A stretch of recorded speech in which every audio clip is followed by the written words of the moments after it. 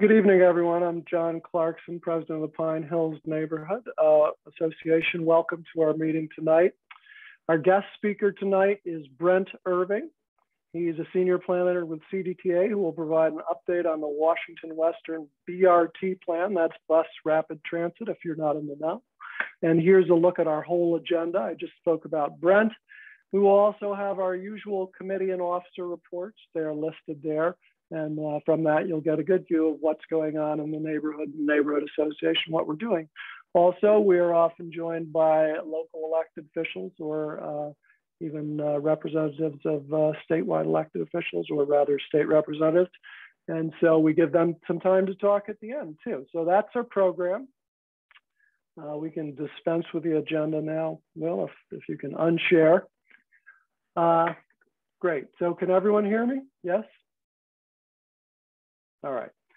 So I want to mention a couple things. First of all, we're obviously on Zoom tonight. We had hoped to be in person this fall with our meetings, but with the Delta variant and the reemergence of COVID transmission at unacceptable levels for public meetings, we're meeting only in Zoom. The best guess at this point is that we'll continue through our fall meetings, which are in September, October, November on the third Thursday night. So our next meeting will be October 21st. We'll have another one November 18th. We presume that will be by Zoom. When our meetings resume in person, we hope and expect it will be at the Pine Hills Public Library branch. That's a great place to meet and they have good space. The other advantage for us as a small neighborhood association is they are used to and qualified to make judgments about when it's safe to have public meetings in their meeting rooms. So that way they get to make the judgment as they're making it for many other activities, public activities in the city of Albany. And so we're glad of that. We hope it comes back soon, but the public meetings that is, but we can't say when it will be. So that's the first thing I wanted to leave with. The second is this, and we sent out a blast email to all our membership today on it. The Neighborhood Association is looking for board members. We are looking for people to provide some level of contribution and work. We're not talking about finances here. And to make the association really work, it needs people. All the people on the board do a lot of work, but we are looking for more. And you don't necessarily have to be a board member. There are lots of ways you can help out on a committee or doing specific jobs for the association. We'd really like you to consider that. It's a great way to get involved. It's scalable. You don't have to commit your whole life or a large or more time than you can commit. So if you're at all interested, I encourage you to reach out to a board member, send us an email if you like, and let's talk. We're looking in particular for people with modern communication skills. You know, it took me at least a couple months to master Zoom, and I'm still not sure I've done it. I work on every email and constant contact, and you know, we've got a modern website now to update, but we need sort of more hands on deck. And we're looking for someone, which we have advertised in the past, to run a newsletter for us. There are lots of things like that. You could select one job that you'd be good at and help us out that way. So please think about that. If you're watching this, or if you know someone who you think might be interested, have them contact us. We'd love to talk about it. Now I would like to spend just a little bit time catching up on issues. We haven't met since June. And of course, the committees and the Neighborhood Association has been busy during that period. So I want to catch you up on what's been happening. You may have seen the newspaper articles about large disturbing parties on Hudson Avenue, which is within Midtown Pine Hills, long known as the student neighborhood, although in truth it does include more than students. But in any event, we, the Pine Hills Neighborhood Association and our Midtown Pine Hills Committee, work on these issues continually, as do the Albany Police Department and our friends in the Neighborhood Engagement Unit, as do the various colleges and universities, and in particular, the State University of Albany. A lot of things have happened over the years to work on this. And you'll hear more about that later on when our Committee on University and Community Relations, Luke Rumsey, reports out, and when we hear from our Neighborhood Engagement Unit. But I did want to say there has been a very strong response by the city following the initial outbreak of loud, disturbing, and dangerous parties this year. And there has been a heavy police presence in the neighborhood on weekends. There has been intense oversight by the Division of General Services. The mayor, the police chief, our local councilman, and I all did a walkthrough of the neighborhood the very Monday after the troubles emerged. And so there's been a very strong response. That's not to say that the problem was solved by any means, but we are grateful for the quick and strong response. And what we're looking for, and we'll continue to work with the city, with Albany Police Department, and with the university, and with everyone else, are long-term solutions that can keep this from happening. It is a wonderful neighborhood. It has some special issues related to being primarily student rentals and rentals in many blocks, and we are working on all those things. You'll hear more about that later. The other thing is that we, the Pine Hills Neighborhood Association, wrote a letter in support of the preserving the Academy Station post office. That is the post office that has been on New Scotland Avenue just about forever, that it is intended would be replaced. There's a new mixed use development going in on New Scotland, and yet the US Postal Service has not indicated a permanent choice on that yet. So we are concerned about that. You can see the letter if you're on our Google group email, and we'll probably put it on our website as well. Another thing that we're working on very much is the Midtown Pine Hills neighborhood is missing a lot of trees. There are many blocks that have few or none. And we also have something that the city does want to remove over the long term, and that is blacktop in between the sidewalk and the curb. In other words, where you normally see a grassed, treed, green area in between the sidewalk and the street, there is instead blacktop. That's not appropriate for a residential neighborhood. It adds to environmental troubles, including stormwater runoff, including the city being a heat island. A street without trees and grass is noticeably hotter and more unpleasant than one that has it. So we are going to be working with the city. We have raised the topic with them several times and found a great deal of traction. The mayor has said, yes, it is the policy to remove those blacktop areas, and she will work with us on that.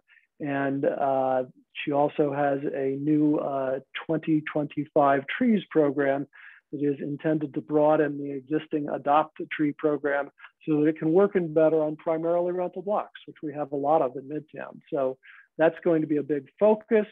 We're already looking at maps and looking at problem blocks, if you will, that need trees, and looking where the blacktop needs to come out.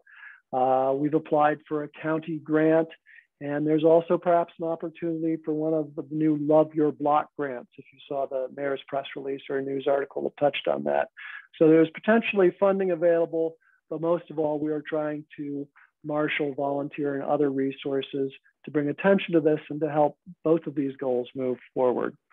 The last thing I want to talk about is the Lights in the Park fundraiser for the Police Athletic League. You have probably seen the newspaper articles that mentioned severe problems there last year, although in truth, there have been problems for many years with traffic congestion and also an impact on the park and other park users. There have been 2 meetings about this, in addition to a number of discussions and press articles and all of those things. Pine Hills, as the controversy emerged, decided we should look at it. We did adopt a resolution, which is on our website if you want to look at it. It says, basically, we very much support the Police Athletic League and their mission.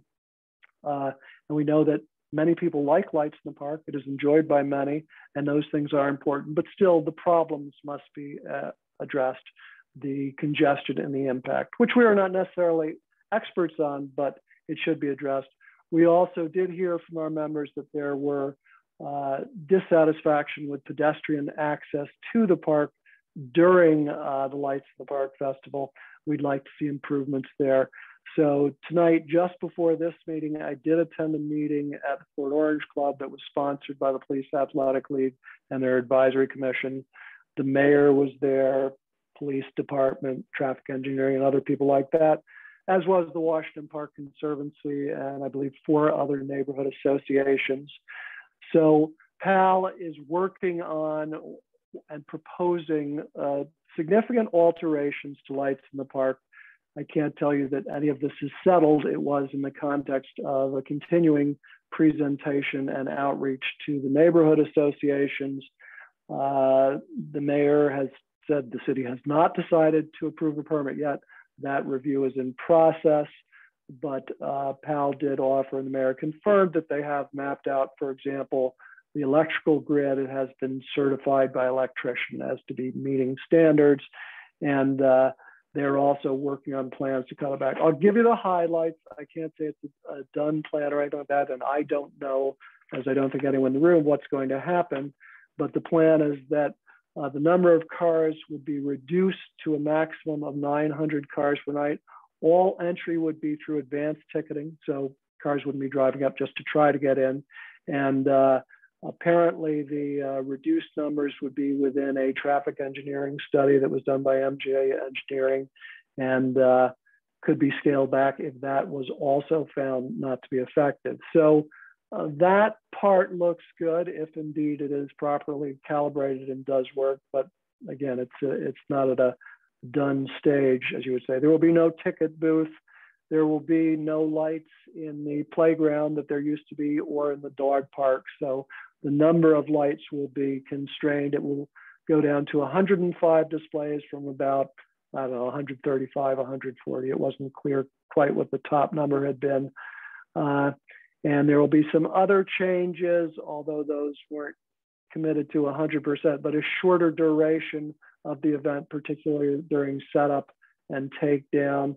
And the commitment to allow for pedestrian access early in the evening, which often doesn't happen or often doesn't happen for enough time, has been made, although it's not clear, or wasn't clear to the folks in the room specifically what that was going to be. Probably from 5:45 to 6:30, which I don't know, it doesn't seem that much different from last year. They will have it open for pedestrians only, but that is still in the planning. So that's kind of the big picture news from that. We will pass on anything we get from PAL in terms of their descriptions of the plan.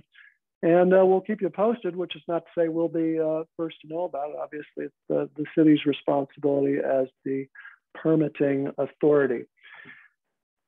That was all I had. There are a couple of events I want to note. The Madison Avenue Street Fair, the Upper Madison Street Fair, will occur Sunday, September 26th from noon to 5 p.m. with vendors, food, music, and art. It's great to be having that event again this year. It is outdoors, so less of a risk and hopefully a good time. So put that on your calendar. You can find more through our website, which links to the Upper Madison Group's website and the Street Fair description. Also, this Saturday, September 18th, from 4 p.m. to 10 p.m., there will be a Middle Madison block party that is sponsored by the businesses who occupy the block between Quail and Ontario, Cinco de Mayo, the flower shop, the wine shop, several other restaurants there. I don't have the full list in front of me, but there will be some specials and activities. So if you're able to stop by that, go ahead and that. We did send out an email on this, and it's on our Facebook page as well. Those are all my announcements. Are there any others from our board members?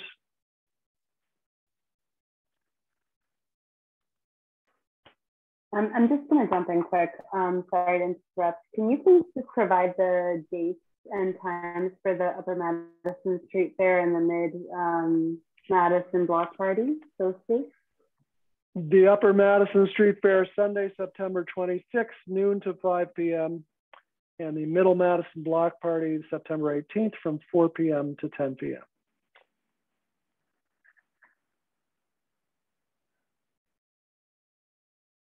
All right, seeing nothing else from the board, I'd like to proceed. Our guest speaker again is Brent Irving, a senior planner with CDTA, who's going to provide an update on the Washington Western BRT plan. Brent? Thank you, John. And also good to see you too, Will. Hello.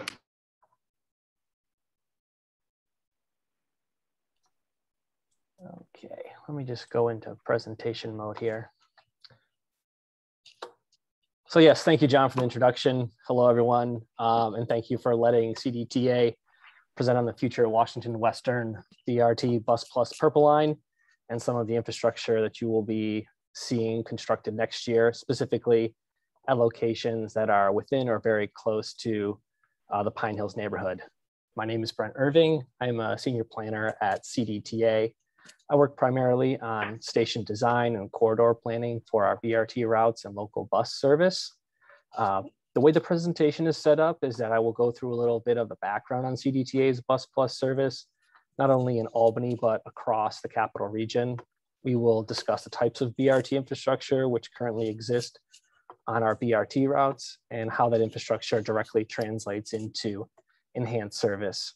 And we will discuss specifically what stations on the Purple Line will be impacted by construction next year.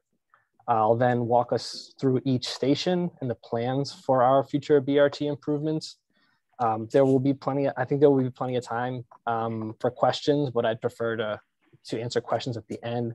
And we can certainly toggle back through the PowerPoint if you need me to bring up one of the site plans for reference.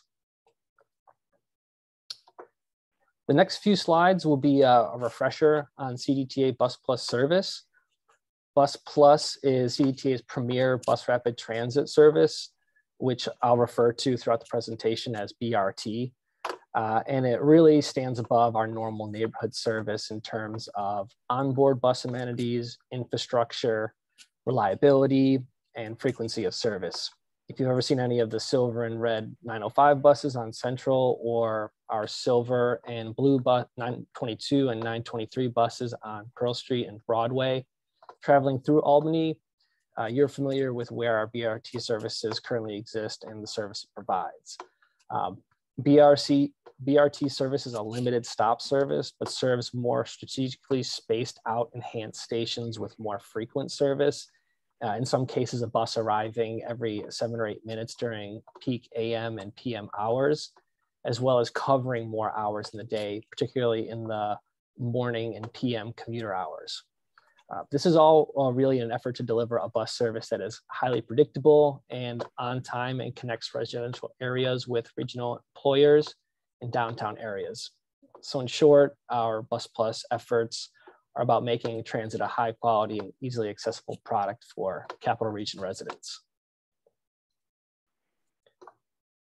This map may look familiar if you've attended a CDTA BRT presentation in the past. We always like to refresh people's understanding of the regional connectivity which BRT service provides with over 40 miles of existing or planned BRT corridors.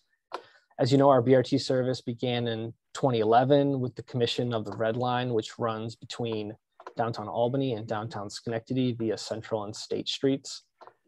Since its launch, the Red Line has seen ridership upwards of 1.8 million rides annually and really established the backbone for BRT in the region. Blue Line was launched in October of 2020, connecting Waterford, Cohoes, Troy, and Albany. And the Purple Line, which will connect downtown Albany to Crossgates Mall via Western and Washington Avenues to major employment and education institutions along those corridors, includes connecting with UAlbany through a dedicated busway, which is planned to be completed in conjunction with our construction package for spring and summer of 2022.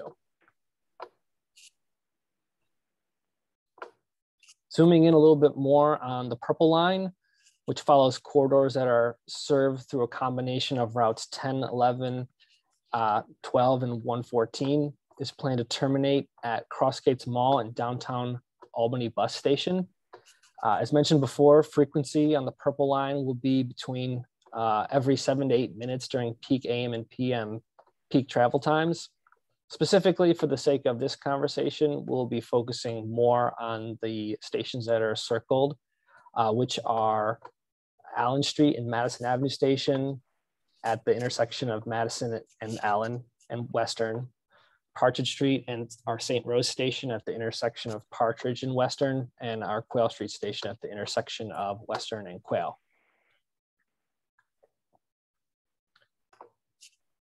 The improvements that will occur at these three stations will be similar to the improvements that were made along the blue line this past year. We will be replacing the existing green shelters with modern BRT branded purple and silver shelters. The shelters in the station areas are larger, in addition to being able to be equipped with overhead heating elements.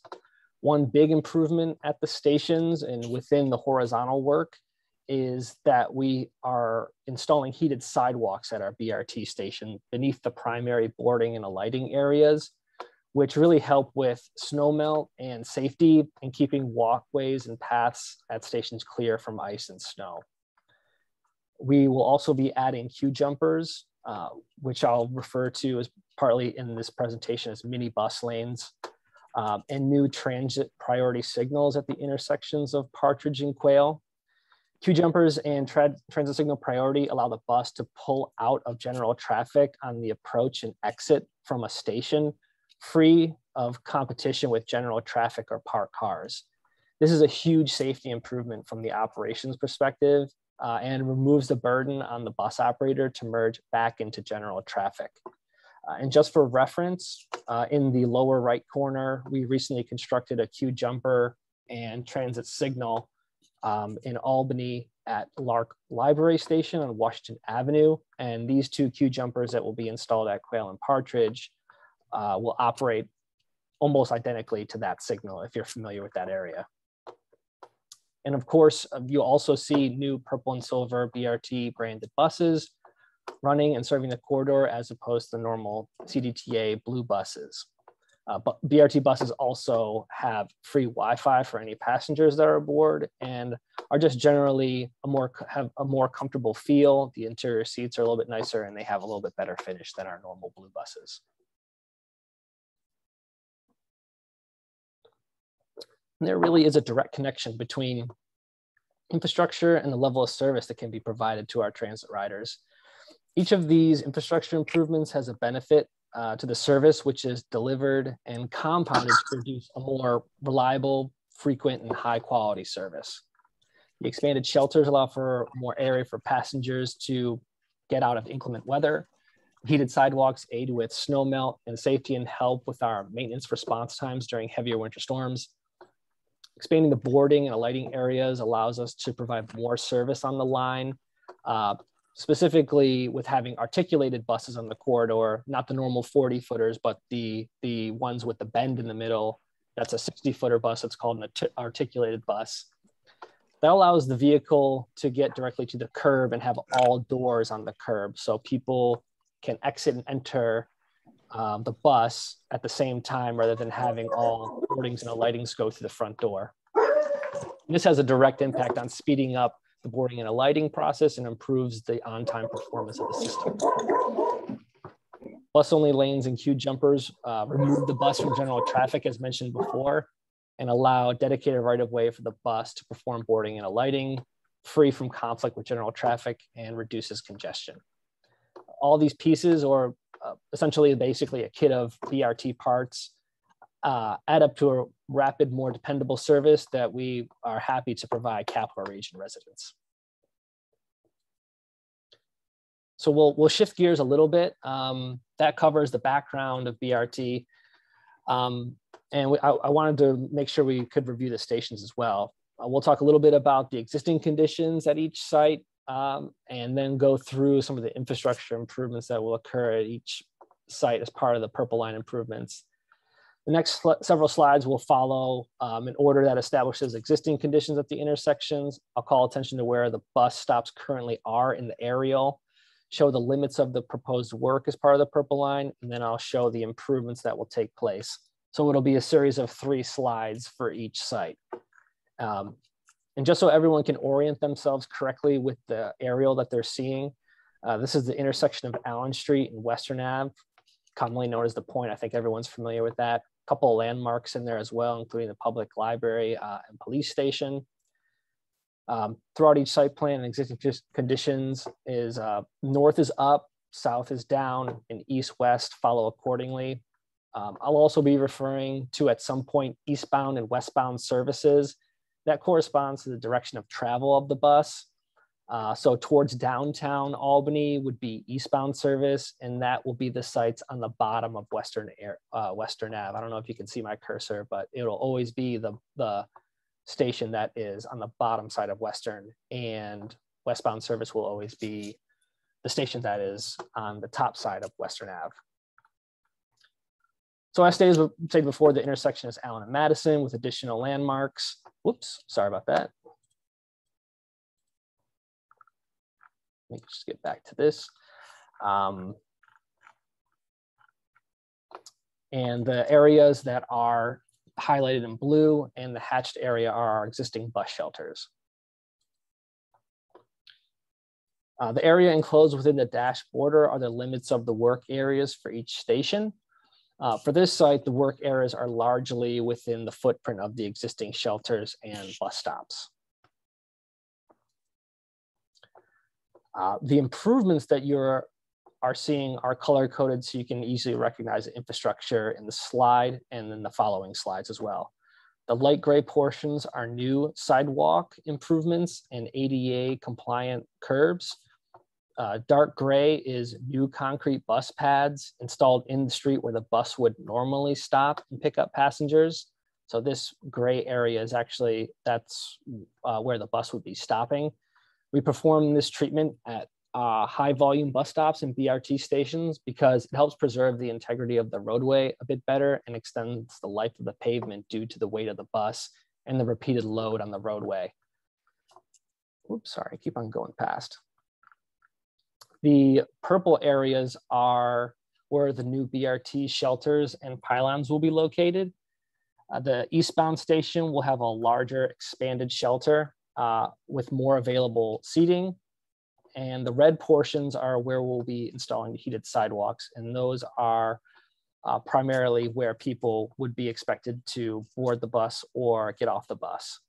And the heated sidewalks are basically installed within the concrete. There's a heating element that's installed during the pour of the concrete, similar to, radiant heating in your house or a heated floor, maybe like a bathroom or something. The red portions will not be red sidewalks. They will be the normal gray color. Largely the station footprint does not change at this location, but what will be very noticeable when construction takes place and when the station is finished is the new larger BRT style shelters. And we will also be restriping the new with new crosswalks at the intersection as well.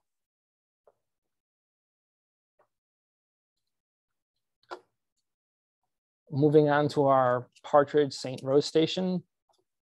These are the existing conditions at the intersection of Partridge and Western Ave.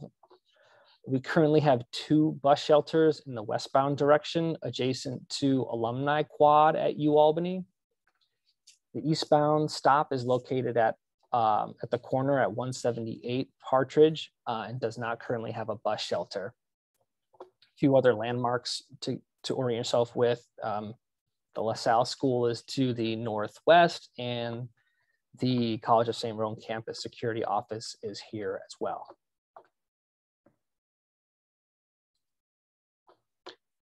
Again, the areas enclosed within the dashed border are the limits of the work areas for each station.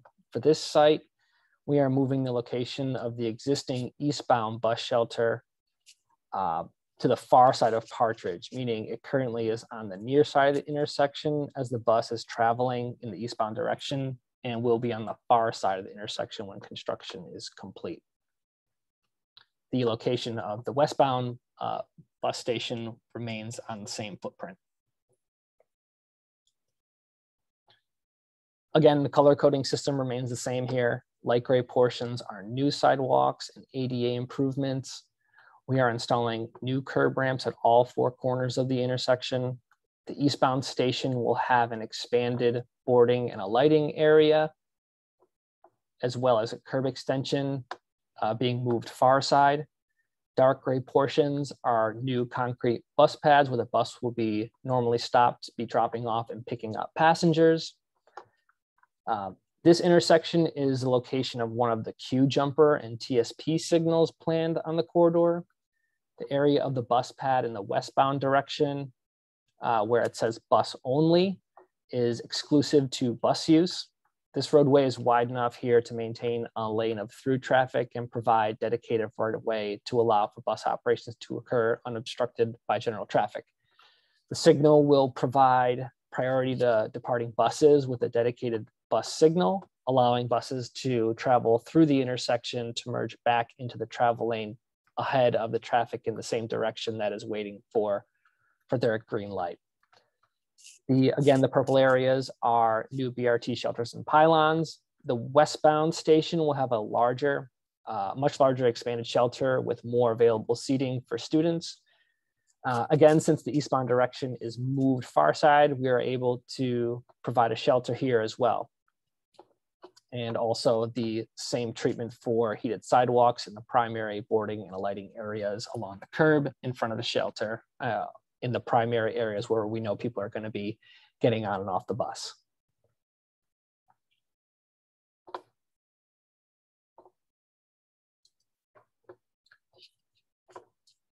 These are the existing conditions at Quayle Street at the intersection of Quayle and Western, the future location of our Quayle Street station. We currently have bus stops in both the east and westbound direction on the near side location of the intersection, highlighted in blue. We currently do not have bus shelters at this intersection.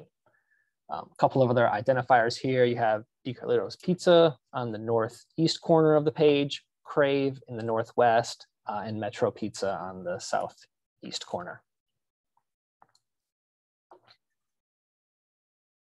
Areas enclosed within the dash border are the limits of the work areas for each station. For this site, the work areas are, again, largely staying within the footprint of the existing site of the current bus stops.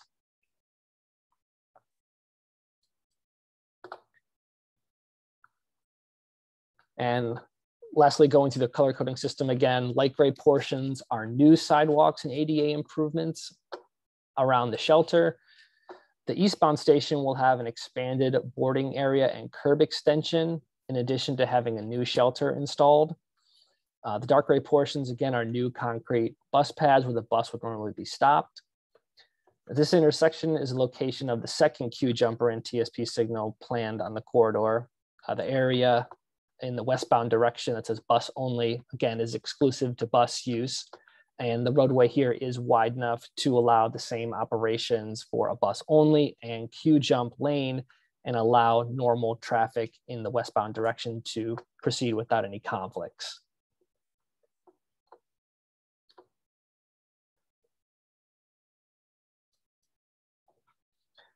Just to round out the presentation, we can offer a bit of timeline and the next steps on the project. We are currently finalizing our design, which will be submitted to the FTA for final approval and funding.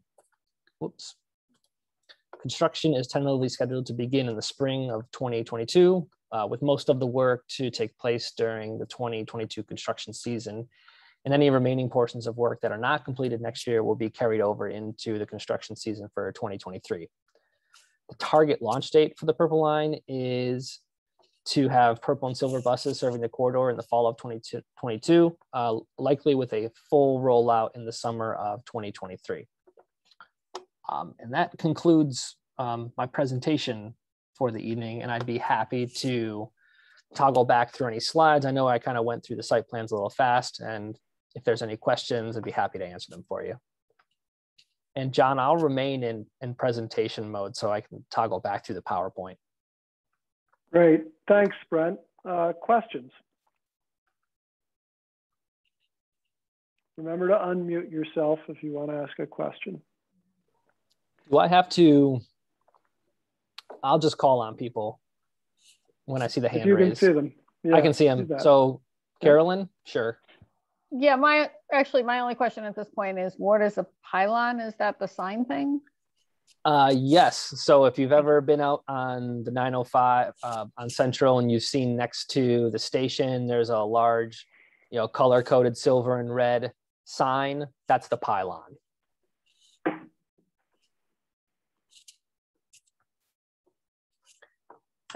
Perry? Hi, Brent. Thanks so much for this presentation today. I have to tell you, I'm fascinated by the heated sidewalks part. So I just was wondering, do you know how they're powered? Is it electric? Is it some sort of thermal? I feel like we're in the Jetsons age here. This is so. It's electric power. Okay. So there's a control unit. It's similar in shape and size to a traffic signal control cabinet. And basically from the control cabinet, they lay conduit in the concrete that is the thermal insulator. So basically it's a copper wire, and that copper wire heats up and radiates through the concrete and heats up the sidewalk. And it's not, you can't go out there and fry an egg on the sidewalk. It only comes on during certain conditions. There has to be, so it has a thermal gauge, and it has a moisture gauge. So two conditions have to be met. It has to be below 32 degrees, and the concrete has to be wet. So those are the only two conditions where the heated sidewalks will turn on. A fantastic safety feature that you thought of. So thanks for that. Yep. So they're not out there. The blue line ones are not out there running right now, just generating all kinds of heat. I see Eric has a question. Yep. I was just, are they going to have trash cans? Just, in Yes, general, they typically have trash cans? Yeah, yes, they'll have trash cans. They'll have some of the other smaller amenities that normally are featured in our BRT stations. The one thing I didn't mention is that likely what we'll be doing along this corridor is bringing some of the bike share and scooter share amenities to these sites as well, so that, if someone's taking the Purple Line, they can get off at their stop, hop on a bicycle, and take that directly to their house and kind of complete that first mile, last mile gap that is a constant challenge with transit. Okay. And well, you mentioned scooters. I was just interested in if, sort of off topic, but the electric buses and how they're doing is of interest. And then, if they're looking at scooters, that would be an interesting. So we're still piloting the electric bus program. That program's handled mostly with our operations and maintenance department, but for what I'm told, the pilot is running very well, and we're getting a much better range on the electric buses than we're advertised, especially during our winter months. And the data is showing us that electric buses are very viable, especially on corridors where there's more congestion. And I believe the plan is to continue ordering more electric buses. With that comes some storage and charging challenges, but I'm pretty sure with a lot of the grants coming out from the federal government that we'll be able to, state and federal, will be able to overcome those challenges, and we'll be getting more electric buses on the road. Marilyn? Yes, what exactly is a concrete bus pad? So a concrete bus pad is a reinforced concrete slab that is durable and sturdy enough to make sure that it doesn't buckle under the weight of the bus. So if you go out to, let's say, let's see, can I think of one in Pine Hills? I'm thinking of the one at North Manning and Central.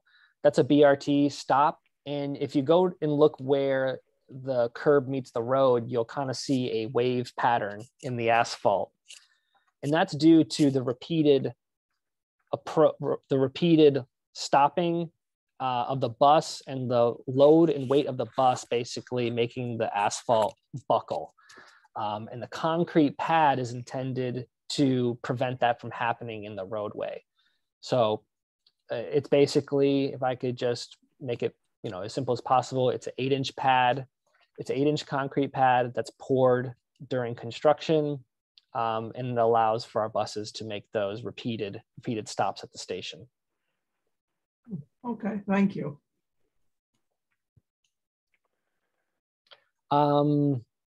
It looks like someone named Owner has a question. I'm not sure. Yeah. Yep. I'm sorry. Virginia. I don't know why I'm an owner. I'm really not an owner. But I have a question. And sure. or more of a comment, actually. Some years ago when this was first presented, Ross Farrell, I believe at that point, was working on this. I don't know if you know him, Brent.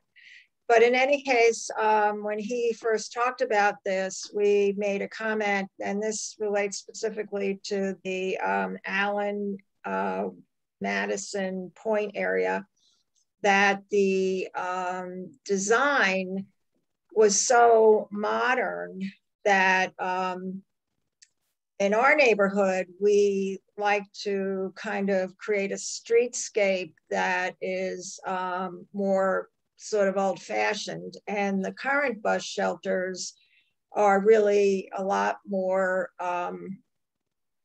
within the character of our neighborhood. So I guess I realize there's nothing to be done because this is what it is. It is what it is. It's just, in my opinion, kind of a shame that it's, you know, this kind of fairly intrusive, especially on the eastbound part,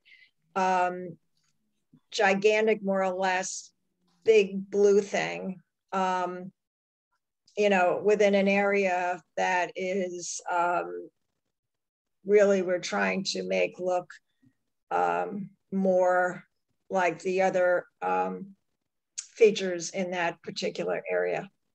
So that's just my comment. There's nothing to be done, as I said, but I think it's just kind of a shame, but that's the way it is. So I guess everyone will have to get used to it, basically. That's it.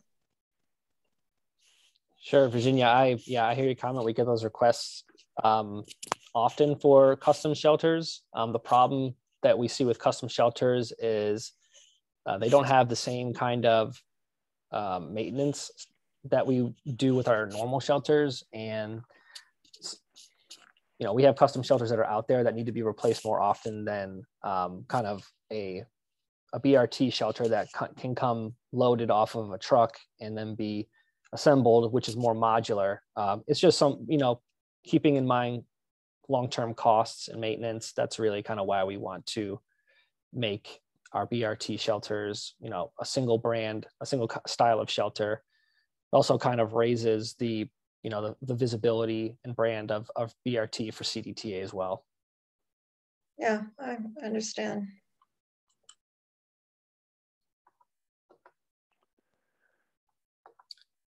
Thanks, Brent. Any other questions? I'm not seeing any. All right. Well, thanks very much. If you could take down the screen sharing.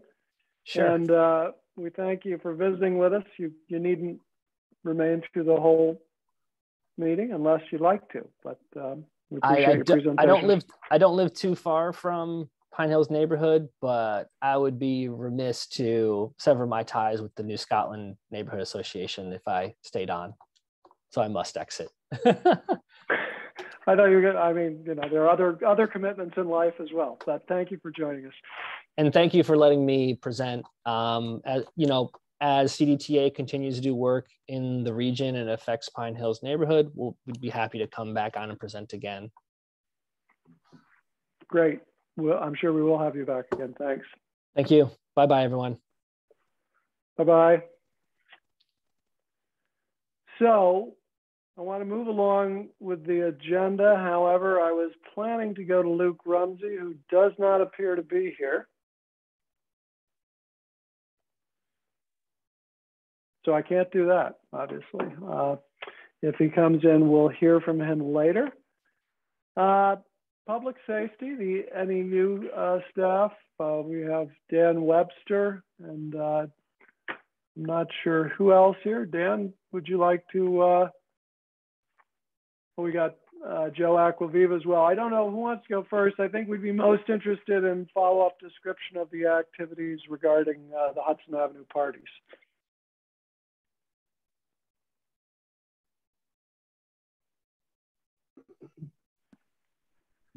I think Dan's had a little more hands-on approach than I have, so I was waiting for him.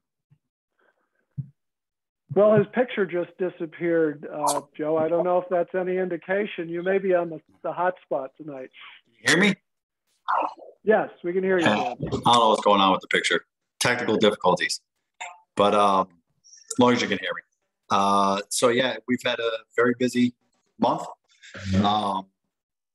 I can speak for Luke as far, I didn't know he was coming or not, but he's been doing a great job of holding the students accountable for whatever their involvement might be in some of these really large parties. So on his end, he and I are in contact quite a bit and passing information on who needs to go and who can stay, right? So Luke is doing a great job. To be honest, we get more enforcement from them than we do probably from the court system. So we have given out over 100 general city ordinance tickets over the last 3 weekends. So there is a lot of enforcement going on over these parties. I don't know if that's going to deter it. It has seemed to have gone down the last 3 weekends. Every weekend's been a little bit better.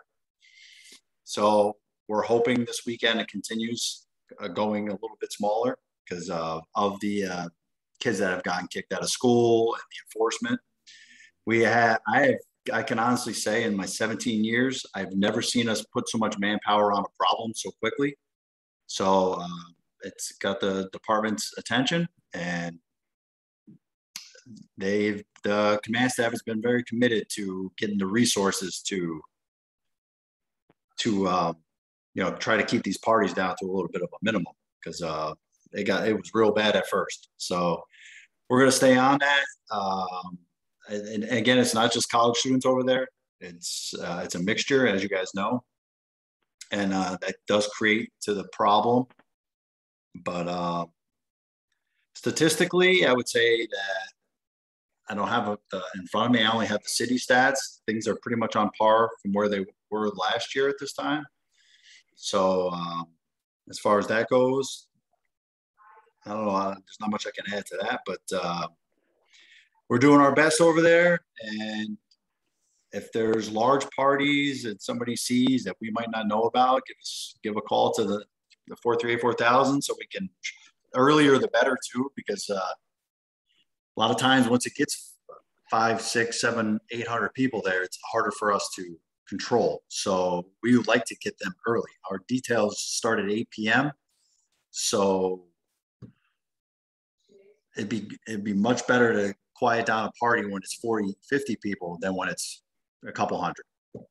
So if people can keep that in mind, if they see a party brewing, kegs going in the door, even if it's at 12 o'clock in the afternoon, we can always knock on the door and say, hey, listen, we know what you guys are planning to do. This is not going to work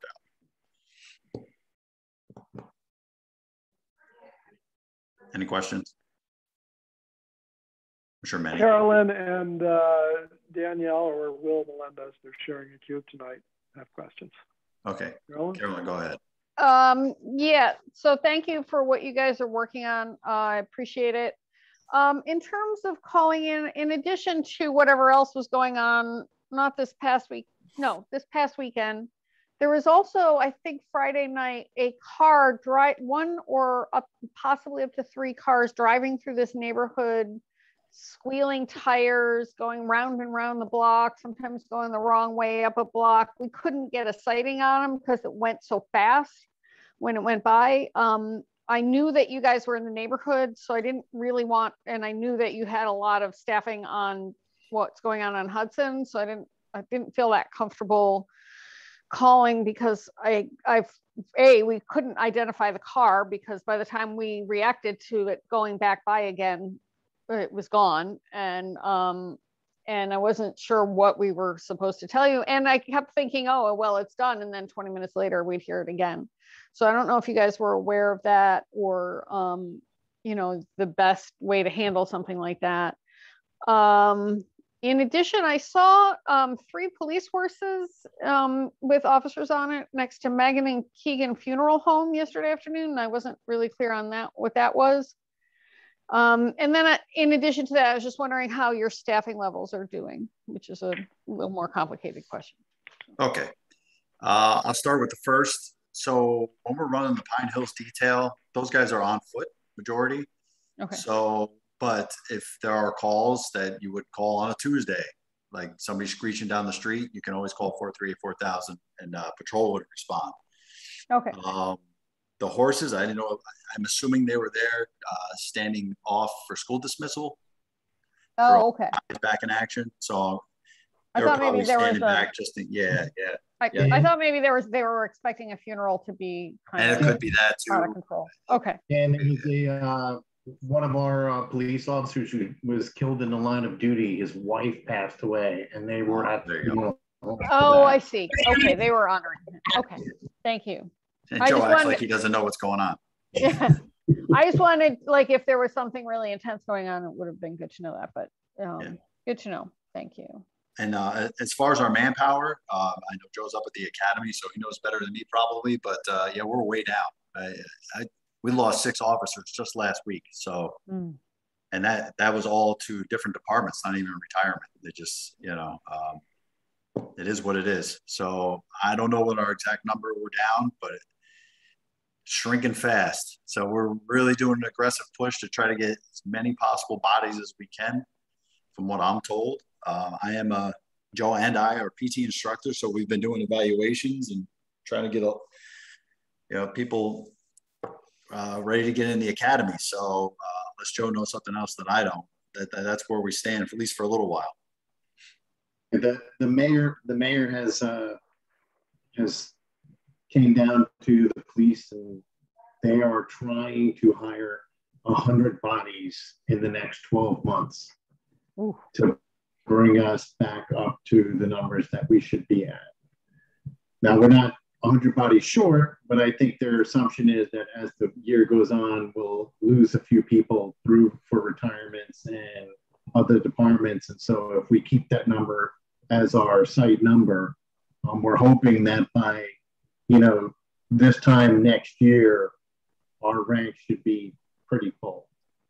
So to follow up on that, 100 bodies sounds big and important. Do you see that as 100 new police officers that are new to the profession, or possibly drawing from other jurisdictions? And I know you've been having contracting issues, so hopefully there's something that's coming down the pike that will help stem the leaving and increase the coming. So if we do have applications that were given to us from other police agencies, I'm not aware of them.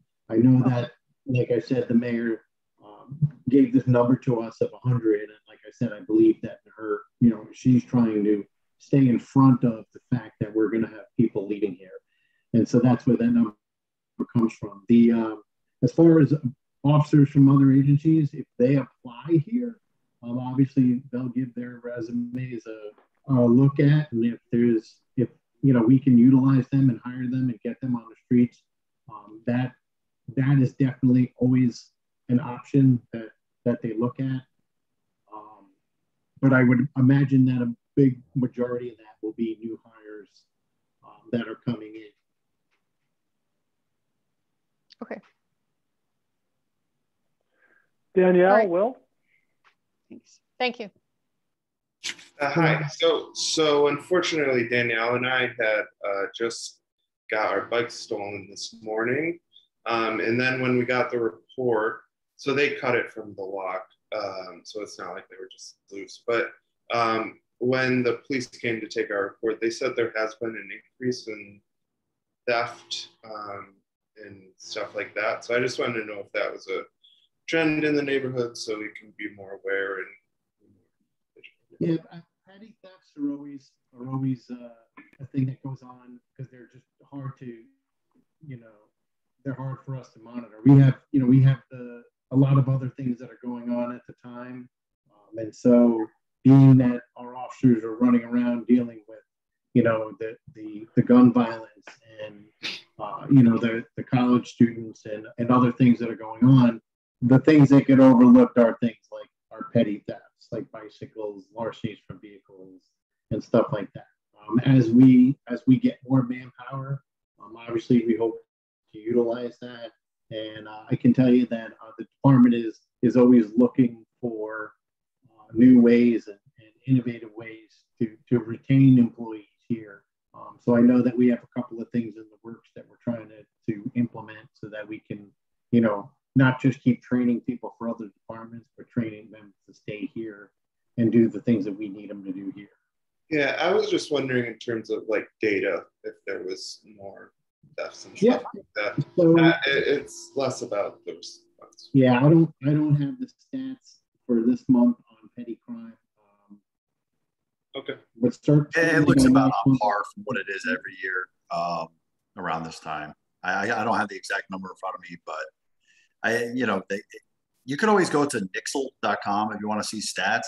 It's NIXEL, and it's an app, and you can get every stat possible. And they'll also send you messages on upcoming things or traffic issues, and right to email. So it's a good thing to have. Nixel.com. It'll give you everything that's going on in your neighborhood.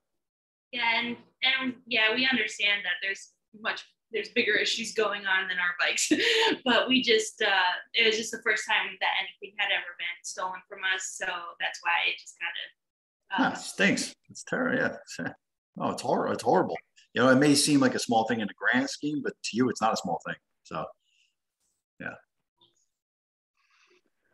Marilyn? Yes, just we have people across the way that the people that move in there seem to always have motorcycles, and I live on Reichman, and it seems like between 11:30 and 1 in the morning, people kind of congregate in that area, revving up these motorcycles, and I'm just telling you, if you could maybe send some patrol just by every once in a while, because it seems to happen on a regular basis. And if I could sort of tie on to that, Marilyn, I received an email from a member who's not here tonight, who's very concerned about the troops of ATVs and also motorcycles that go through, obviously violating the law in our streets. Happens fairly regularly. I know in the past we've heard, and I'm familiar with the stress, starting a vigorous pursuit on city streets is a high risk activity and can indeed enhance the risk to pedestrians even versus the crime that's being committed. But I have sensed over time that there's kind of an evolution in the way the Albany Police Department is dealing with this. Is that something, Dan or Joe, you could speak to in a general way? So I know I spoke with a detective the other day that was tasked. Can you hear me? Just try and be closer to your mic, I think is what's happening. So I actually had a conversation with one of our detectives the other day who was tasked with this problem. I can tell you that the biggest issue with it is we have to do lots of surveillance, lots of photographing, and then find out who the people are. A lot of these ATVs and dirt bikes that are riding around the city are actually being trailered into the city. And so it actually takes a lot of manpower and a lot of effort to identify them.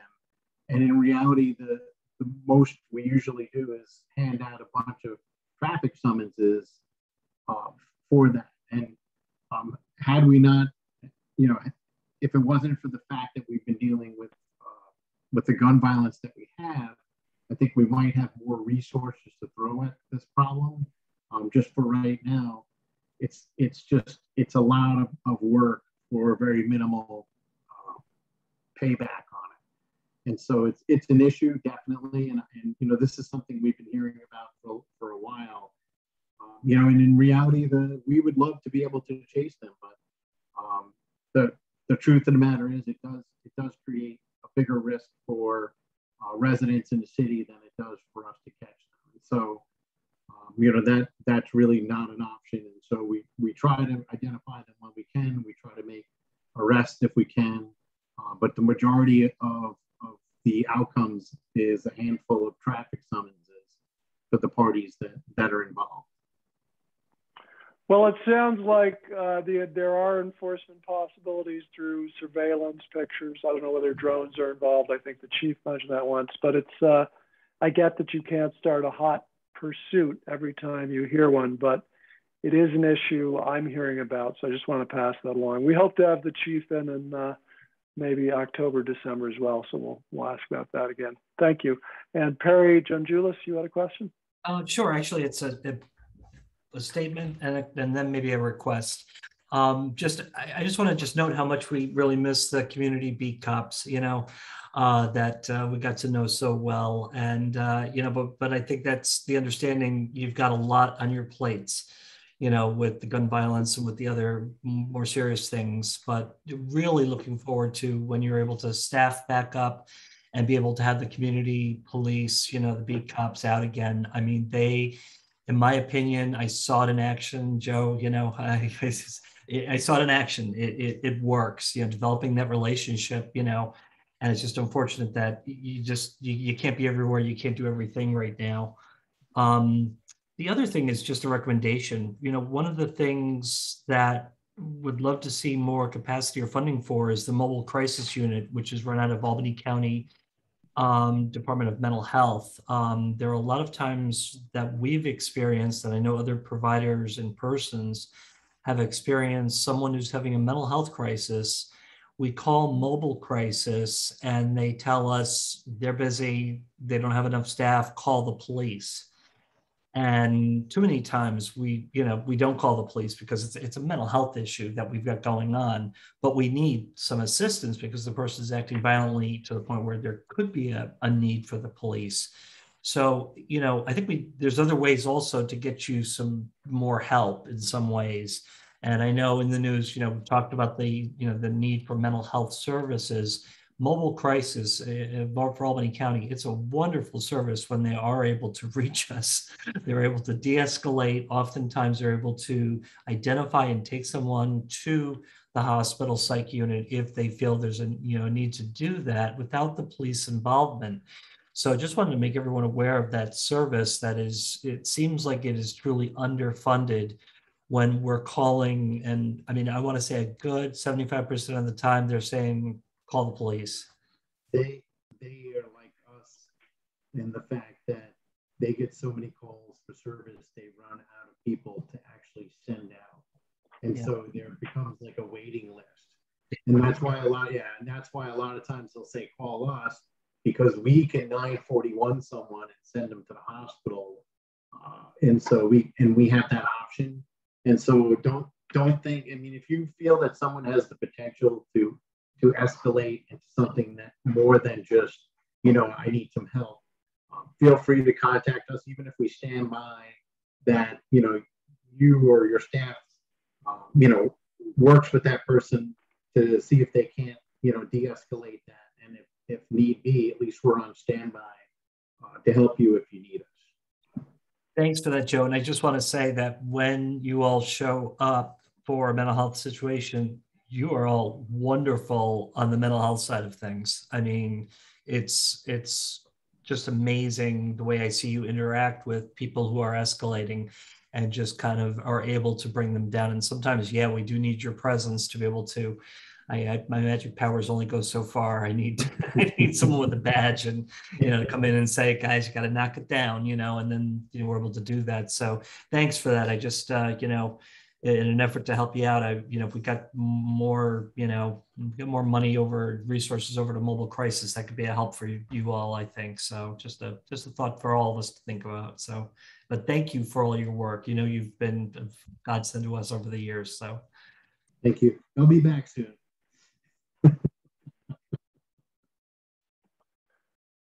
Any more questions for Dan or Joe? Not seeing any.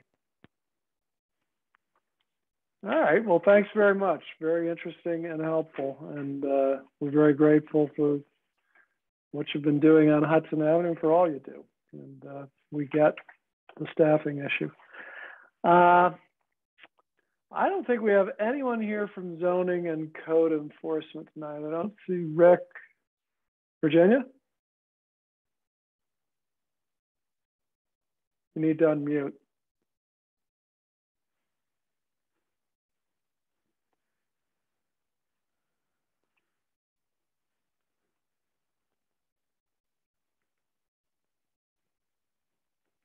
Virginia, you're muted. We can't hear you.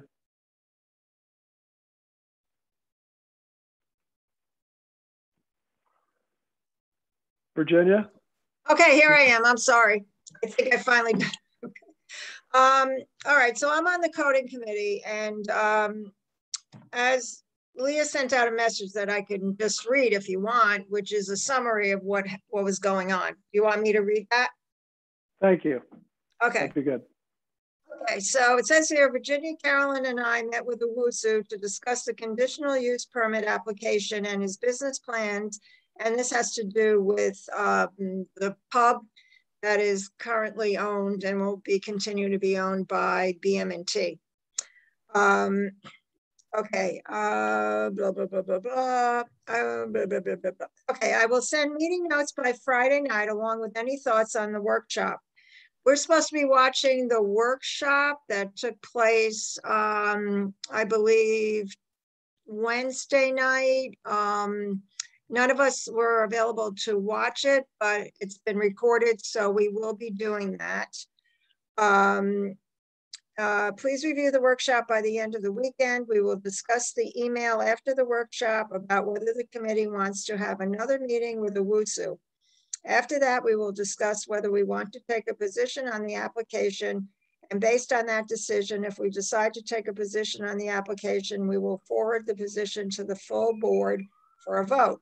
The planning board will meet on September 28th to discuss this case. So I can say, and Carolyn can add to this if she wants, that we had a pretty good discussion with Owusu. He plans to have a different business model from the pub. One of the main things is he's closing at 2 rather than 4. He is going to serve more food. Apparently the pub only served minimum, which was basically a bag of pretzels or some bag snacks. He will have wings and macaroni and cheese and some other kind of bar food such as that. He will have someone at the door to scan ID cards, so to prevent underage drinking. And he'll be dropping in every so often. He will not be managing it himself, but he plans on having a full-time manager. Be open from 4 in the afternoon to 2 in the morning, and he would like to draw an eclectic clientele.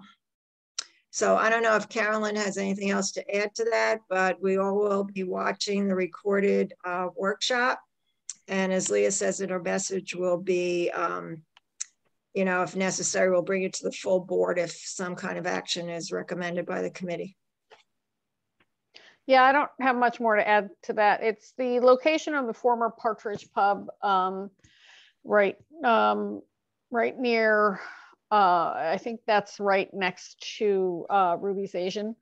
And yeah, so it looks like it will be a slightly different model to what was there. And then, like Virginia said, it'll open earlier. So this is a business that he will own, but not a business that he will be running. He'll be hiring a manager. So, and I'm sure he can give us all the details once he gets passed through all the regulatory process. So. Okay. Well, Carolyn, you can just keep on going. We're to the Midtown Pine Hills Committee. While I'm up. Our first meeting of the program year will be Monday, September 27th at 6:30 p.m. on Zoom. If anyone is interested in participating who hasn't participated in the past, let me know and I can get a link out to you, and I'll be sending out reminders about the meeting soon. We are still working on 2 of the primary projects that we've worked on is the trash and litter and trees and streets. And I know that the off-campus ambassadors have been delivering the handouts with information about managing trash and recycling and litter that we developed last spring. So that's that's starting and getting underway. I'm not sure, and I was going to ask Luke tonight if they have started the, I forget what they called it, but the program where students get credit for doing cleanup. But I think they are planning to start it and expand it this semester. In terms of this Trees and Streets program, we'll probably have a meeting sometime soon just to see where we are. I just wanted to clarify one thing that John said earlier. I spoke with Sam Wells today about these new Love Your Block grants, and they're really not, that particular grant funding might be useful a little bit, but there's a different program he thinks that will work better for us, because the funder of those block grants wants the bulk of those funds to go to low-income communities of color, specifically West Hill, Arbor Hill, and the South End. But there are other potential funding options for addressing some of the, so at least starting a pilot process for some of the blocks for increasing trees, reducing blacktop, and increasing green space in the neighborhood. And I think that is it. Barara will update about the mural that we had planned on that we were working on. And I think that's all I have for Midtown Pine Hills. I know we're not having any events this fall. Meet Munch and More did not happen. And I think the university is not all that interested in funding dinners right now with Delta going around. So hopefully by next spring, we'll be able to start having events again. So, and I think that's all I have. If anybody else has any questions, I'm here to answer if I can. Thanks, Carolyn. Not seeing or hearing any questions. Let's go to Treasurer's Report, Eric.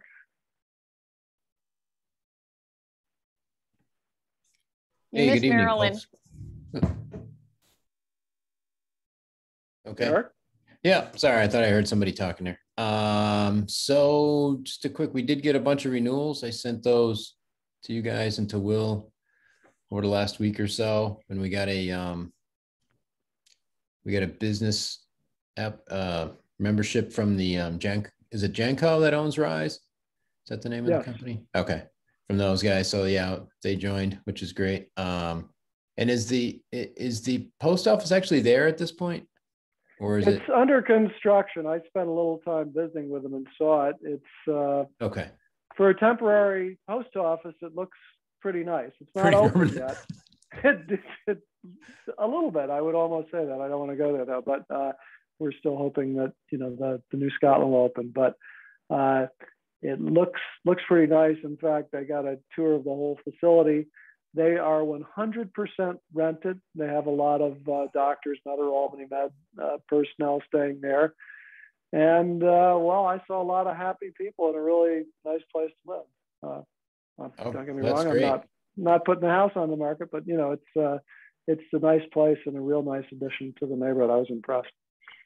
Yeah. So we thank them for their membership too. Yeah.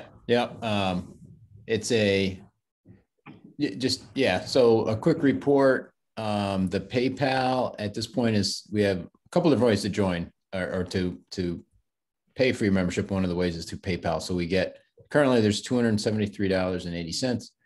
The Trustco account has $5,656.77 in it. 837 of that is for the Madison Park grant, which we've yet to need to spend. So we have $4,819 or $4,819.77 currently. That's where we are.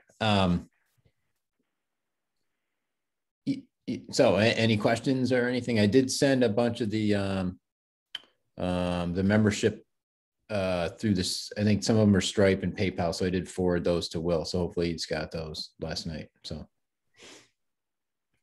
okay. I don't know, how do I do this? I don't know which hammer wants to go first here.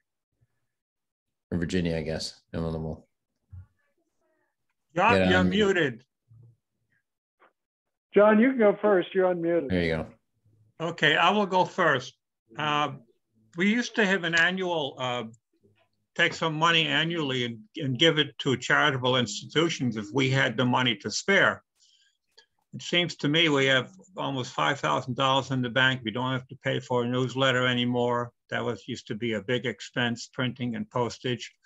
So has any thought been given to donating some money to somebody worthwhile? Not like me, but other people? Yeah, it's certainly not. Certainly an option. So yeah, definitely. This is something the board should take up. I agree. We do have a current surplus, and as we've discussed, it'd be nice to have sort of just a basic budget as we go forward. It's been a really weird year, 2 years, in terms of lowered expenditures, and we're still collecting dues. But we do want to look. I've found basically for packages like Zoom and Constant Contact, and even the Doodle poll, which we use a lot, scheduled meetings, you get so much more if you pay for them. They'll give you a free version, but it barely works. And John, you mentioned the newsletter. It might be worth it for us to consider purchasing a patch that helps better. I don't have or pretend to have an answer to this, but I think we'll have some of that. But we are definitely in a position to make donations where we think it's appropriate within the neighborhood, and we should consider that. So I ask board members to sort of develop their ideas, and we'll share them around and talk about that as we have our October meeting. If that makes sense. I'd also like to say that while we're on that topic, I want to make sure that we make use or make note of some of our expenses, such as the free movies and possibly, the Elks concerts, although we're having a meeting with them in the spring to go over, having them kind of take over that. But just things have come along. And one thing I wanted to ask Eric was whether he has paid for the movie, because we keep hearing from Jonathan Heinrich about the free movie that we showed at St. Rose, and whether Eric has sent the check to Albany Public Library for the amount that we promised to pay. I have not. Was there if they want to send me something or give me the contact after the meeting, I'll send them an email. They can send me that and send it over. If something was sent, I didn't get it. So okay, yeah, something was sent about our share, but I can ask them again, or I can look through my email and do that. Yeah. Yep, it's easy enough. I haven't sent something, but we did, and we did spend, I think it was $100 for the Outs concerts. So there was a couple of, I think it was. Yeah, Marilyn, well, you gave me $100 that I gave to them. And I think Marilyn gave you $100. And then we had 2 sponsors. So the neighborhood association itself paid $100. Okay. But we only had 4 concerts, and next year we're hoping to have 6. So we'll have to talk more about that in the spring and see how that might work out. Yeah, hopefully things will be better. Okay, thank you. Yep. All right, looks like Perry's next. So you may already do this, but just, putting my fundraising hat on, when you have these opportunities like the movies and things, maybe when you send out that awesome news, thing to say that, we have this opportunity, if somebody would like to be an angel and sponsor this, you might be able to get some people, we absolutely, in my experience, has some very generous people that live in our Pine Hills neighborhood. So, there might be some, sometimes people are looking for opportunities to be able to give. So yeah. Just a thought, if we don't do that, it might be a great idea to say, hey, we've got this, and we need a sponsor for it. So just wanted to throw that out there. Okay, that's okay. Thanks, Eric. Yep. You're welcome. So, John, what I said before was it looks like you skipped Upper Madison. I don't know if they have anything to report, but just pointing that out. You're right, we did. Let's go back up to Upper Madison. I keep looking to see if Luke's popping into the meeting, but I don't think that's going to happen. Marilyn, sorry, didn't mean to skip you. Well, I'm sorry. I guess I'll just have to sub for Luke. But anyway, all right. We've mentioned the street fair. Books can be dropped off at 52 Reichman Ave, or you can email and let me know that you want to contribute books. We are encouraging mask wearing at the fair. And also we are in conversation with the Price Chopper about improving pedestrian safety going through the parking area. And Virginia, do you want to say anything about rummage stuff? You want stuff? The answer is, wait a minute, am I on or not? Yeah, you're on. Okay.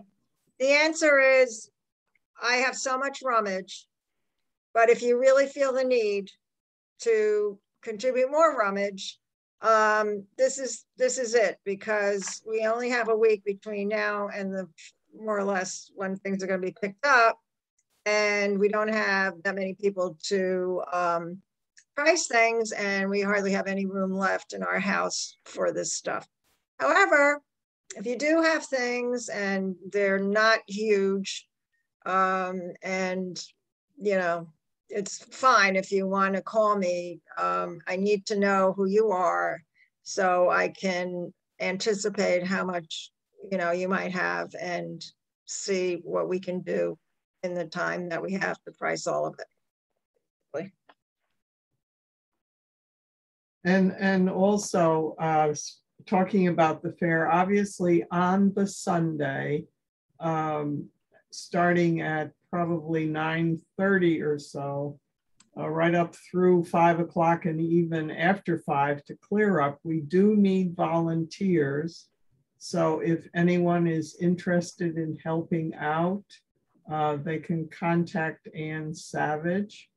I don't know why we don't have a chat thing on our little, whatever it is, down at the bottom, so that we could. I'm mystified by that as well.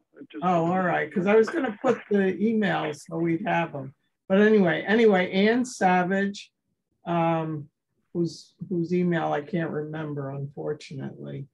But you know, it would work well for that, Marilyn, if you'd send out, or Virginia, if you could just send out an appeal for volunteers and the emails and that through our Google group. Because one of the chat is great, although if the person doesn't get to it and copy it and put it elsewhere, it just goes away. So it doesn't. Okay. All right. I'll send something out with all three pieces of information for the upcoming fair. All right, thank you. Okay, now to membership. Will? All right, looks like currently we have 76 paying neighborhood association members. I just sent out a notice for renewal a little over a week ago. Probably will put out a new one very soon. And then by the time we give people enough time, it'll be time to ask for 2022. But I guess that's how it's gonna go. And so that's where we are right now. It seems we did get a nice spate of renewals, and I did notice there were some totally new members too. So that's great to see. Wonderful to see it. I don't know if we did something in particular, an outreach that produced it. If anyone wants to take credit, please step forward. But we love to see it. And I think we've talked about it a couple times, but Marilyn had been collecting from the newspaper's listing of deeds, you know, names of new homeowners and putting their addresses. That would be, I mean, that might be worth doing some outreach, send them something in the mail and see if we can get them hooked up. We do need more hands on deck to produce these materials, but it would be nice to have a welcome neighbor. Would you like to join? It doesn't have to be a lot of paper, but some of the things that work best are short and simple. You know, a short note from a member of the board saying, "You in town, would you like to join? We do these things. Here's our website. Think about it." Because I really think we do want to try and grow the membership if we can. It's been difficult without having in-person meetings, but still somehow we are getting some new people in the door, and that's wonderful. Can I ask a quick question? It's Lori. Yeah. You said the membership stuff went out about a week ago? September 8th. Okay, because the Elks Lodge still has not received a letter of renewal, and I get the mail. So it wouldn't be in the mail, it'd be an email. Send out an email reminder. Okay, even email, I'm not sure where it's going. Albany Elks at NICAP is the email, and I'm not sure what email you've got on file for them. Oh, okay. I see what's happened. I can send an email after this. That's fine. Okay. And Laura, you could mention it too, right? If you're there, just say, hey, you know, we're changing over some of our membership systems, so it's possible some folks didn't see it or didn't get it the way they were used to. So actually, no, like it's me. I'm the secretary at the lodge. I haven't seen it at all. Since April, I've been there. All right, but if you get it and you send it, how's that? Yes, I mean, if you get it and you send it, I can put it in and they'll renew. You can only do it if you receive a notice. Exactly. From us, yes. Okay. Yep. All right. Unfortunately, the same for a lot of businesses and not-for-profits. We need the sort of the invoice, if you would, and then we can pop it right out. So I don't know if anyone has the time or if we have any of that extra money to be able to, you know, pay for that. But just a thought. I know sometimes I go with the Damien Center and go, did we pay? Did we not pay? You know, so. Yeah, so businesses are a separate list that we should probably get a new a reminder out soon. Okay.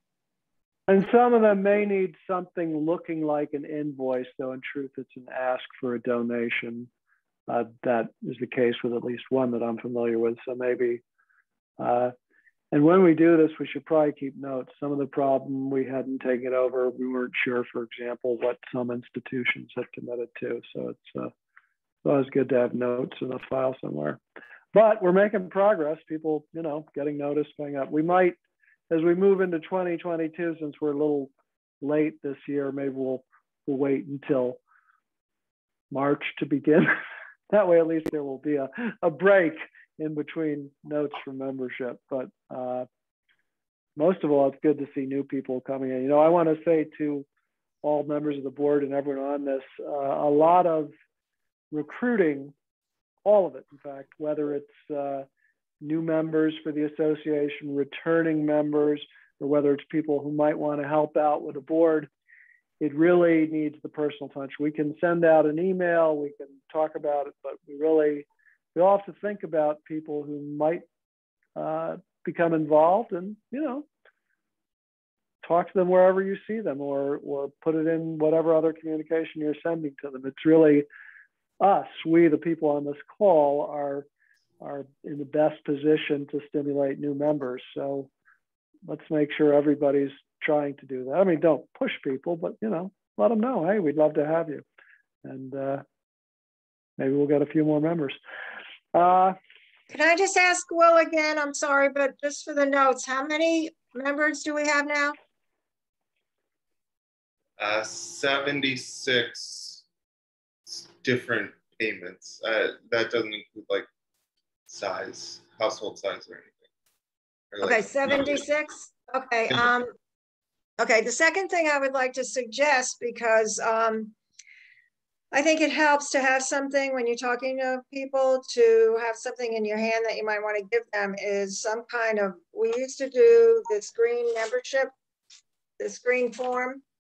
Maybe we don't want to do that again, or maybe we just want to make it a little bit shorter, but I think it's nice to have something to just give out to people that they can take with them, you know, with just reasons for joining or what the neighborhood association can do for you.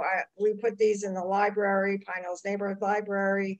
There are other things we can do, like when we have the free movie, we usually have somebody there to hand these things out or to talk to people about joining. And also at the Elks concerts, I've been talking to people there. I like to go to them because you see people from the neighborhood and you can talk to them and say, how about joining? But I don't have anything to give them because we aren't doing, you know, I don't have any more copies. I guess there are some down in Perry's office, but you know, if we just had like a rack card or just something that we can put places or even give to people with the information on it about how to join. That would be my suggestion. I agree. I'd recommend a rack card or, you know, smaller in size, but having something would be nice. I think I don't know if we're totally out of stock. I know that I don't have any more of those, but why don't we just start anew and do something we can do? But we hopefully we'll get some more people in as well to help out with that. But good suggestion. I have a question. Has SUNY Albany renewed? Yes. They have, okay. Because they used to be very fussy. You know, I used to send Luke a reminder and he says, no, I need an invoice. I need an invoice. So good, you must have taken care of that. Good, thank you. I'm not going to say he was the one who, but you know, the other not-for-profits may also want an invoice like that. But yes, they're renewed. Although honestly, I don't think, you know, we should go ahead and reach out to people, but not via these meetings. I think we are concluded. Anything else? Jay has his hand up. Electeds? Oh, yes, of course. Wait, Jay Meeks has his hand up. Go ahead, Jay, and then we'll get to you. Great. Lucky to be unmuted. So great to see everyone again. So I am actually a member of my community association back home in Detroit, where I own a house. And forgive me if this has been mentioned, but one thing that we've done to sort of highlight that we exist as an association is having lawn signs, little lawn decals with the logo of our association that people can put in the lawn or the berm, wherever they choose to. Interesting. Well, there's another suggestion we could do. We have a couple of signs we used to use to promote our meetings, but as they're no longer in person or at LaSalle, we need to change them. But I think it's another great idea. Thank you, Jay. Well, and no, you could still use the signs, but you could use a QR code actually. And so people can take their phones and it would link to the meeting. To our website. Yeah, so I'm happy to help with anything. Use me as you see fit. So I'm kind of technologically savvy, and so I'm here at your disposal. Jay, thank you. You will be hearing from us, I promise, shortly. Great news. Best news all night. And I'd love to, I'd love for us to modernize a bit and have a QR that zaps you to our website and membership sign up. Okay, going back to the gallery view. Luke is not here, but he has been doing a great job, as have others at the university, working with the police and DGS and everyone else on Hudson Avenue. We do appreciate it. Our next meeting will be October 21st. We've not set the speaker yet, but the mayor and the police chief are both possibilities, or it may be someone else. We're kind of going as we go. And who knows, maybe we'll get good news in a month or two and know that we'll be able to go back to in-public meetings, but John, we don't know until we know. Yeah. Nicolina wants to talk. Oh, Nicolina, forgive me. And you hung in through the whole. Hi there. Nicolina from Assemblywoman Fay's office. Hear me. Yes. Hi. I hope you all can hear me. My internet's been a little bit in and out. Can you just give me like a thumbs up or a wave or something just so I can make sure that everyone can hear me okay? Okay, great. Thank you. I'll keep my comments really, really quick. As I know it's 8:37 and we're all likely very tired. So I am Assemblywoman Patricia Fahey's Director of Community Affairs. I'm pretty new to the office. I've been with her for about 5 months or so, but I have lived in the Pine Hills neighborhood for the last 3 years or so. And so I'm very happy to be here for that very reason. I just want to say for folks that are, paying attention to state politics, Assemblywoman Patricia Fahey is very happy to let folks know that she has been selected as the chair of the banking committee. And so this is a very new assignment for her and something that she is honored to take on after her 8 years of serving. I do also want to say that I know that there is no chat feature, unfortunately, so I can't provide my email. However, with my position, we have been assisting folks in a variety of different constituent services matters, including getting folks in touch with the Department of Labor when they experience UI issues, small business support, just interfacing with government agencies, however that might be. And we're also promoting the emergency rental assistance program for homeowners, tenants, and landlords for folks that are in need that might not be aware of the program, as well as the broadband credit and child tax credits, which I'm happy to send along to John if he would like to send that along to other folks. Just getting a sense of the programs that are out there that people might not be aware of. And then I heard John mention earlier the fact that the neighborhood association wrote a letter in support of the Academy Post Station, which Assemblywoman Fahey was also happy to do. And we have been pushing to try to keep that location at the New Scotland. In the former location, we're trying to maintain the same location as there is that temporary location currently. And we want to make sure that it does stay in New Scotland, as it is such a valuable asset to folks in Pine Hills, as well as within the sort of Helderberg neighborhood. Also want to mention our office is volunteering at a number of different Catholic Charities food distributions. And so if folks know of anybody that is in need of food, living, in food insecurity, you're welcome to reach out to our office to ask for more information. We do volunteer pretty regularly, and so we would love to see a friendly face there. But we also just want to let folks know that this is an option that's available to them, no questions asked, of course.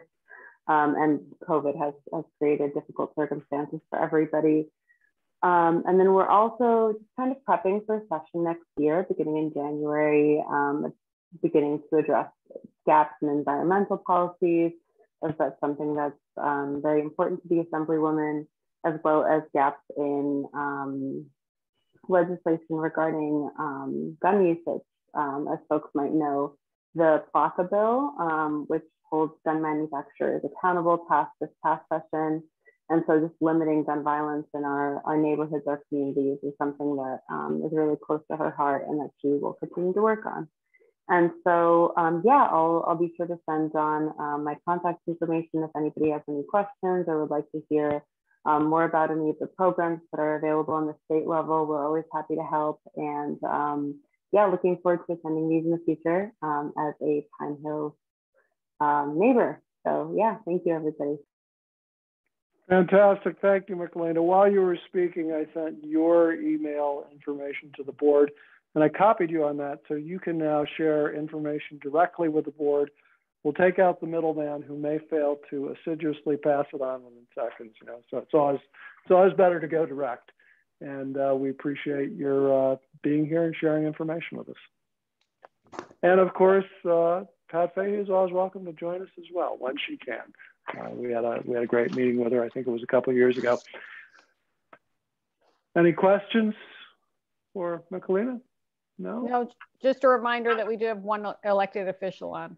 Yeah, Baroro, I'm not able to send him a chat. Are you prepared to?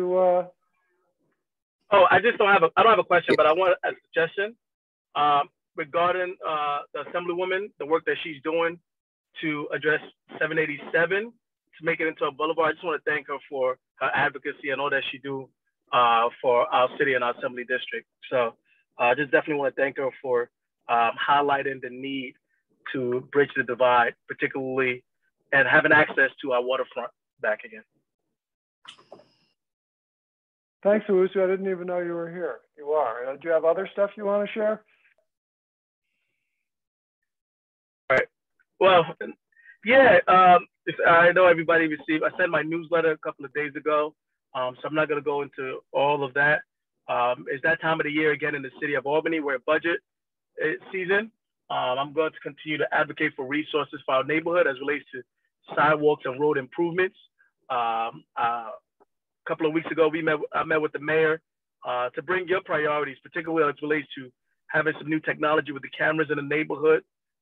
That's been advocated. Also, there's going to be some improvements that the mayor is going to.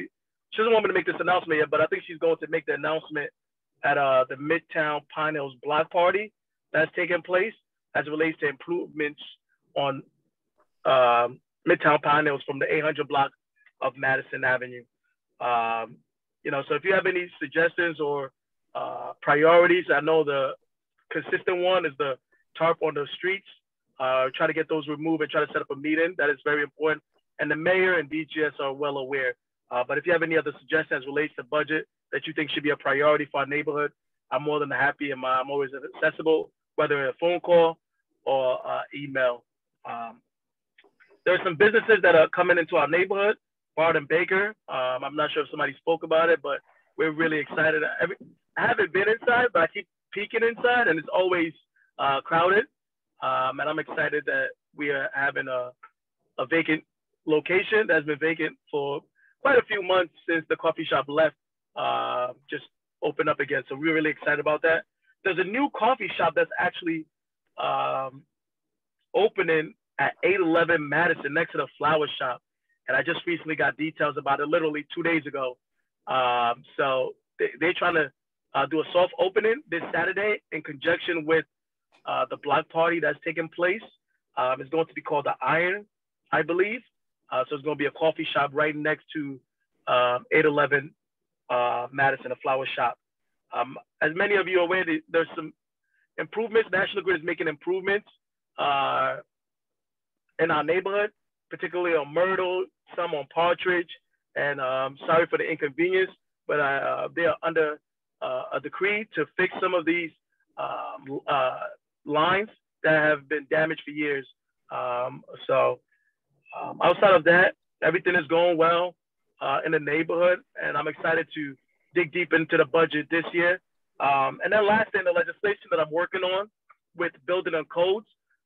Currently, we want to make sure that whatever status that's taking place with an abandoned or vacant property, individuals could go towards that property, put a QRS code, and be able to Google the information and the status of that property. This is something that's been done in Baltimore, and it's been very effective. Very too often, there are properties that we don't have contact information for, whether it's an abandoned or we have an absentee landlord. So I'm working with Building and Codes and our corporation council where next to the red X, or even if it's vacant, we're able to put information, maybe some type of information where individuals can figure out what the status is. Currently, to get information on an abandoned or vacant property, you will have to go into the city's website, map geo, and then other steps that you have to take. But some people are not familiar with those type of steps. So I believe that that information needs to be accessible to police. It needs to be accessible to the fire department.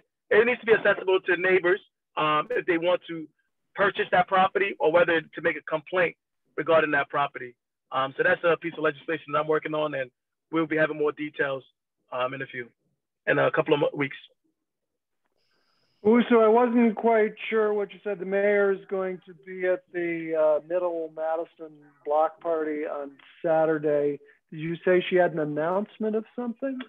Yeah, David Gallen texted me 2 days ago saying that there's going to be an announcement as it relates to, and I'm supposed to, I'm usually supposed to keep this on a wrap, but you guys are family, so whatever I hear, I'm sharing with you guys. But yeah, I think the mayor is going to be making an announcement as it relates to some improvements to Midtown Pine Hills.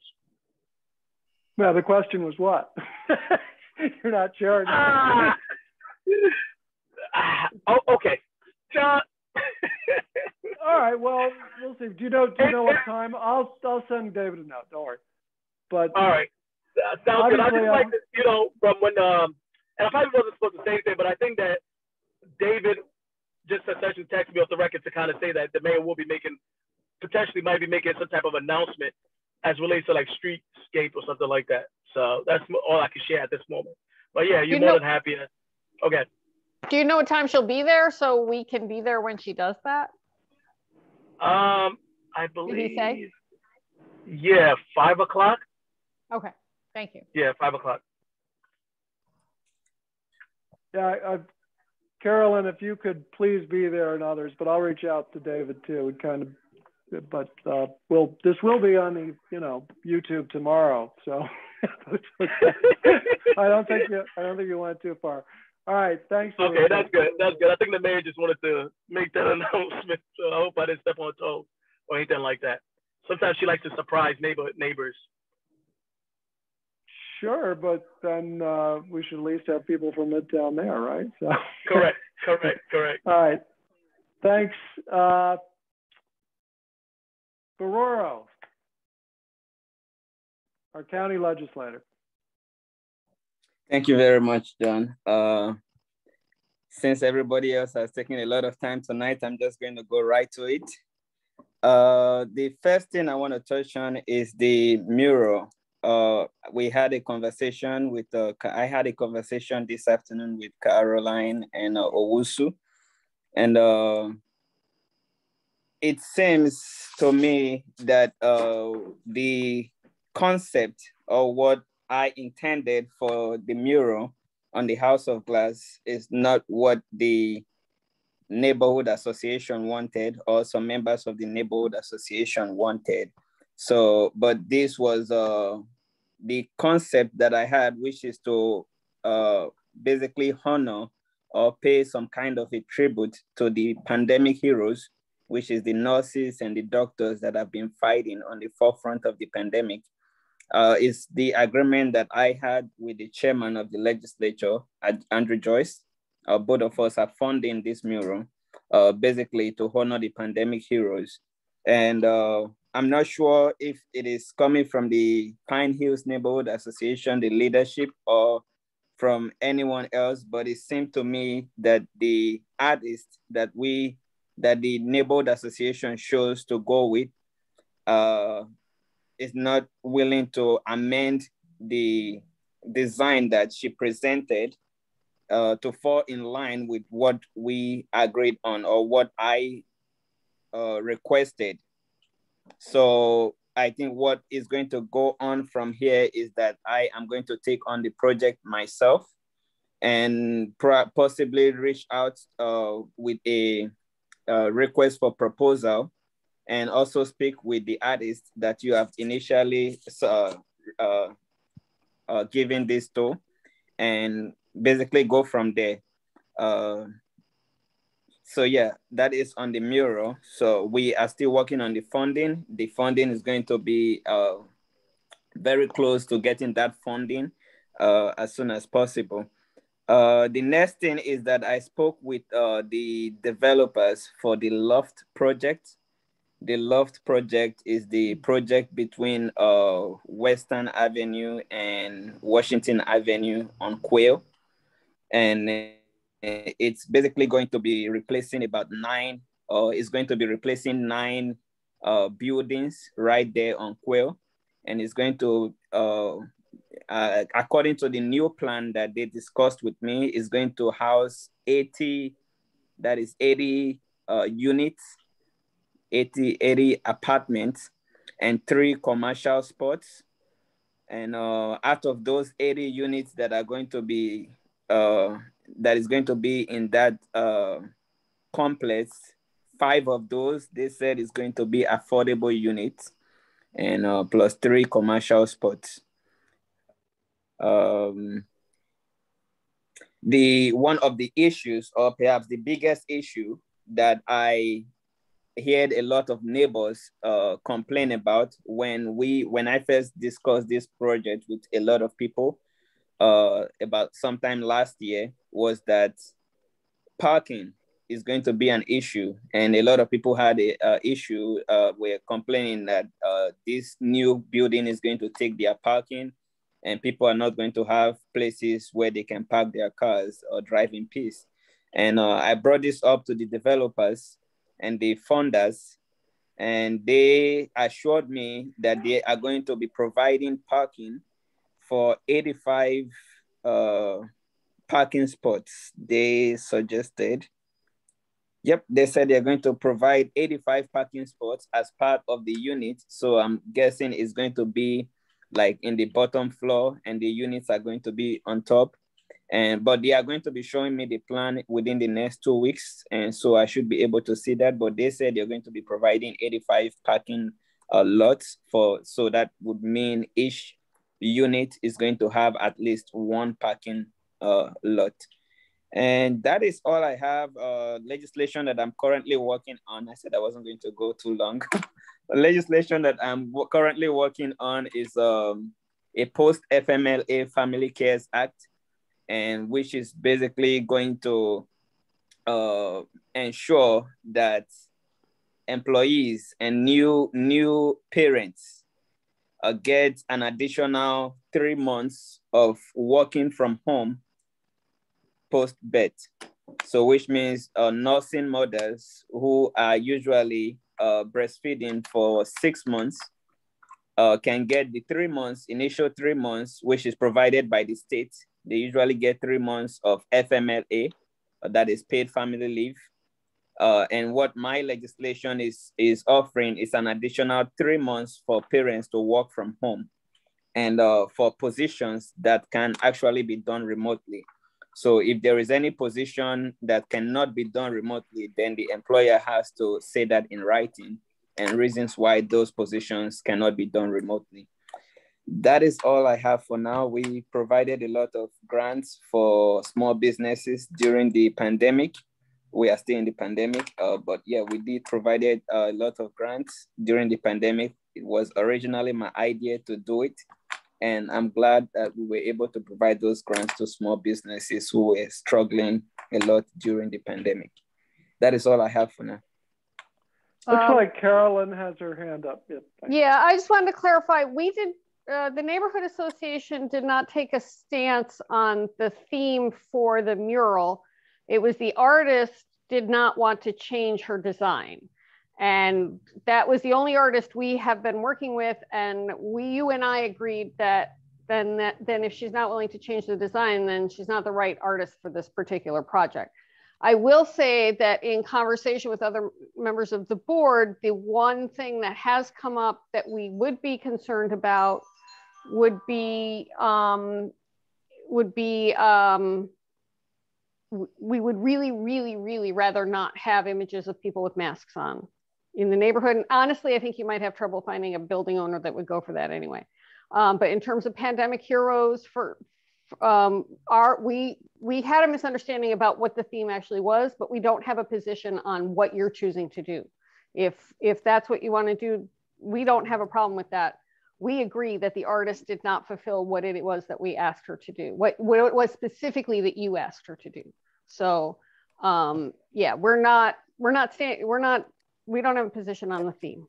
It's not, that was never a concern of ours. So that's all I have. Thank you for clarifying that. Okay, thanks. And thanks for letting us know about the lofts. I've been wondering about that forever. You're welcome. And hopefully one of these days, after I see the plan, I should be able to get them to show you present that plan to the association directly.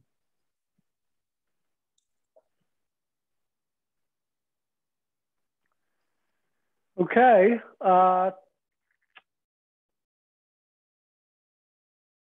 now I think we're concluded. We've covered all the elected officials who are here, and I think we've been through. So we'll see you next month. And as everyone knows, this video will be on our YouTube by tomorrow and available through our website. And thanks everyone for joining us. Good night.